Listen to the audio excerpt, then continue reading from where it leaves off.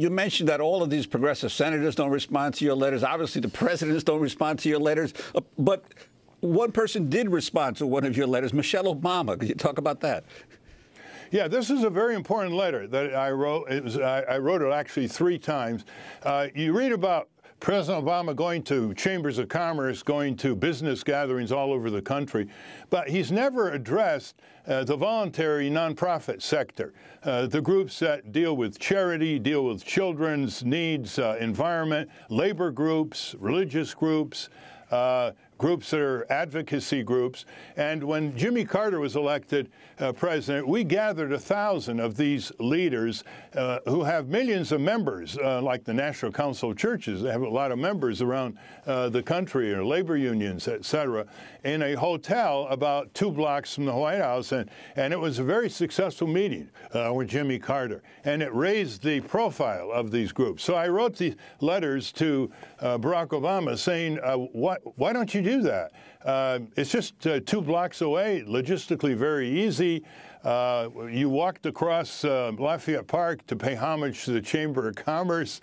Why don't you do that? It's not only the right thing to do, but these nonprofit groups have a lot of employees. And if they get more visibility, more charitable contributions, they're going to hire more people. And I tried to appeal to him on a job basis. Well, he never answered. So I sent it over to Michelle's office, and back came a letter basically saying thank you for doing that, but he's just too busy.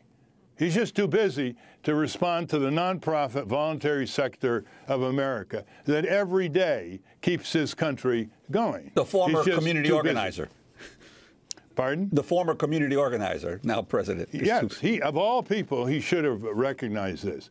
He's also an expert in constitutional law, and he has violated the Constitution and federal statutes in terms of his drone warfare and other foreign policies, right and left. You know what the lesson one is? It really doesn't matter. If the power structure persists, it doesn't matter who's in office. It doesn't matter what ethnic, racial background. It doesn't matter how much they know, how much they don't know. They're all molded by the corporate power structure that controls Washington from Wall Street, to use a symbolic tour. Ralph Nader.